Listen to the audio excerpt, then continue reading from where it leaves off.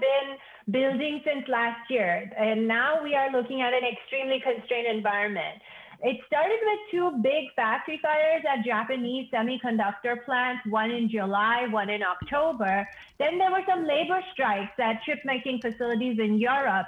And then you combine that with the upheaval from COVID. We had fires in California, record hurricane season, winter storms, the container issues that we have experienced, container shortages. And then we saw Boeing 777 grounding, which affects air shipment capacity. And just last week, we heard that in Taiwan, there is a water shortage that is creating constrained water supplies, which are very essential for wafer fabrication assembly operations. So it's a very interesting situation right now. Now, we have the Biden administration saying we're going to get our arms around this. We're going to start with information, making sure we know what's going on, something I think you may have some insight into in Resilinc. Is that the right first step?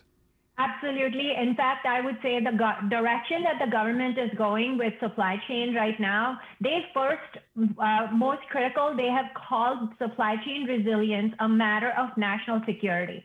This is the first thing that they needed to do, and they have finally done it. Understanding the supply chain landscape, who the critical players are, what are the global sites and regions that are critical to the supply chain.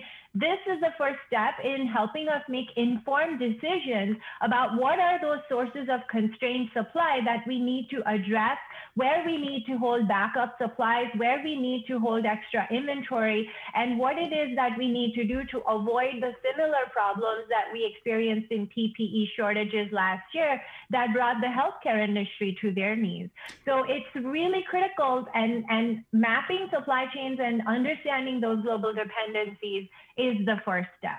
Have we been spending too little on our supply chain? Because as I listen to you and as you talk about increased inventories, increased capacity, that sounds like money, that we've been running at too tight a tolerance.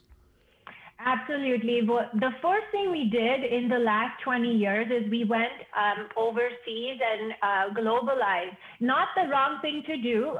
You not only globalize your supply chain to take advantage of lower cost supplies, you take advantage of emerging markets and the demand there as well.